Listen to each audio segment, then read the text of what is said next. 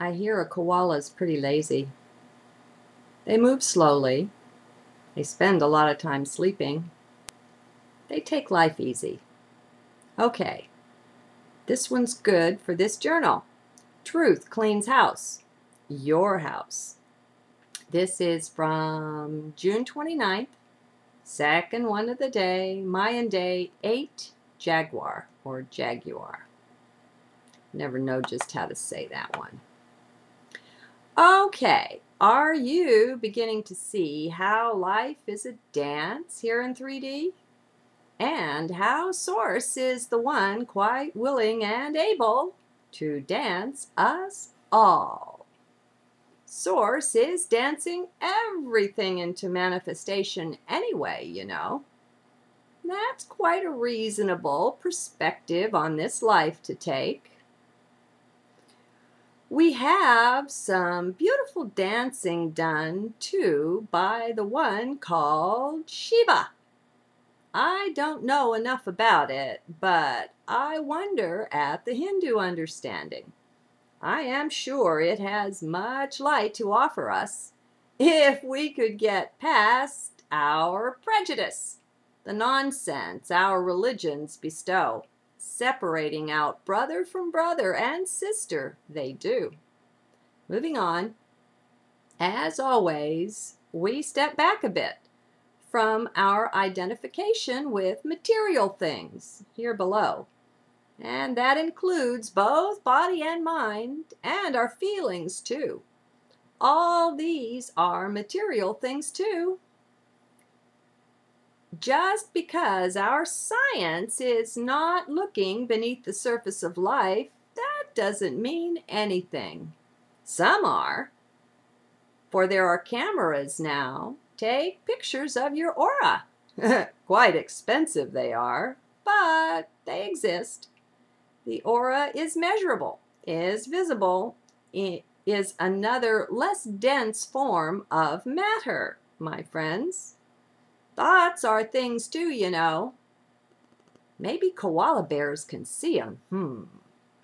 Anyway, they are visible to some, can be measured and tracked with the right set of stuff.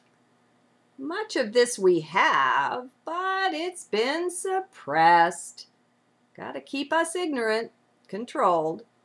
My point being that there is more to the material plane than that which our eyes and ears, our 5 senses, report. Can you accept this idea? Let it in? Let it wander around in you? See what comes up when you do. Truth is a powerful being. When we come on some truth, take it in for to ponder, examine it, prepare for some change, for it's coming your way. Truth is self-intelligent. It is alive and active then, more active than koala bears. It will find everything that conflicts with its abiding in you. It will bring it up and show it to you. This won't necessarily happen right away. Sometimes our beliefs are buried far below conscious mind. Outer awareness is unaware what they are. Yet, truth will penetrate below, enter all levels of being. It will clean house above and below. Many things it will simply burn up. It will sweep all the rest that is dust, that is dirt, up to sea. That which we believed and accepted, it's stored in there. These will come up in thoughts or in feelings for you. That's truth in action, my friends. Stay in heart. Be alert. Don't be hasty to condemn things as meaningless, unimportant, for they're not. Thus, if you don't know that everything is source talking, that everything is laced through and through with deeper significance, then you won't pay attention to the little things, to the thoughts and feelings that arise. Your eyes won't be quite open enough. So, do you see how once you become aware of this, how that changes your life? How that begins to change even the whole reality show here below. You look out of new eyes, more of the action to see. It was there all along, but my friend, you didn't know. Nor were you ready to hear, or you would have, you know. Things happen when we're ready for them. So, be alert. Don't be like a koala bear.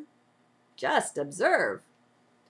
Do begin, too, to see some of the depth that observing can give to the show, 3D play. Do you begin to see it?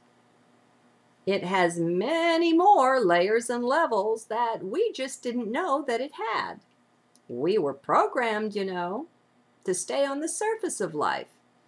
It's that programming now that's beginning to go, to dissolve, clear our eyes, help our vision below in 3D, more of the show for to see. And oh, this is just the beginning, you know. There's much more to see. Disidentification's the key. Lets us in, gives us seat for this act. Not until we pull back from things can we then now see deeper meaning underneath action they bring, what they are. Nothing, no nothing as is at all what it first seems to be.